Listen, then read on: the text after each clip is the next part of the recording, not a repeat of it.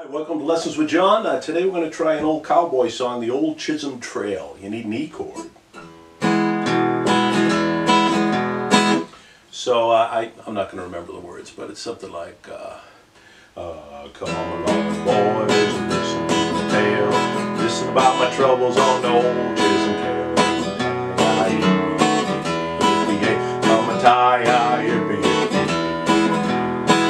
That's all you need. It just keeps revolving around and around and around. Now don't go by my lyrics. I'm just going on memory. I only know the first verse, and then I know it just keeps repeating the whole song. So let's see. 2 chords. It's only 2 chords. Although you could end it on an E6. Make it real fancy like that if you want. So E chord, 5th string and 4th string 2nd fret, 3rd string 1st fret. And what I'm doing on that is I'm just kind of like, I'll hit the 6th string and I'll either do a down or a down up. I vary it, whatever I feel like. So I hit a 6th string open, that's my boom, and then the chord. Then I'm going to hit the 5th string and then the chord. And I'm going to do that, so this is one measure. It's like, so what right there I did boom, down, up, a little quick up, down, and then the B. Well, this note is B, and then I did it down. So it's like, you do it like 4 times.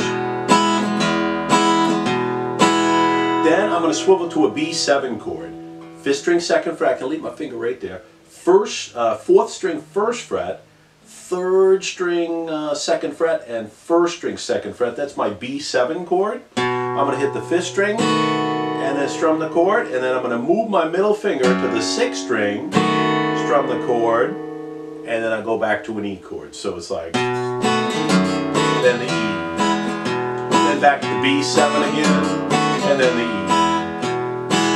And that's the whole song. So here, just watch it go by. You got E,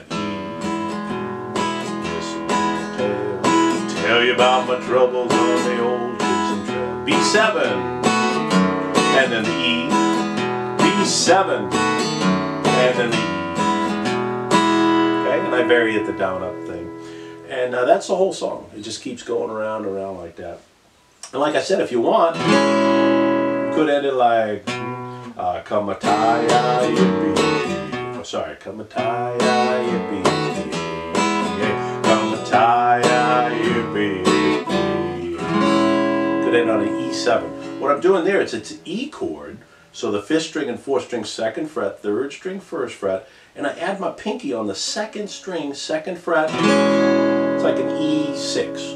Okay, I don't know what I said before, but it's an E6, and that's a cool, you know, cool jazzy chord to end your country songs with. All right. Any questions, comments down below, and hit the like button. Please subscribe and play more guitar.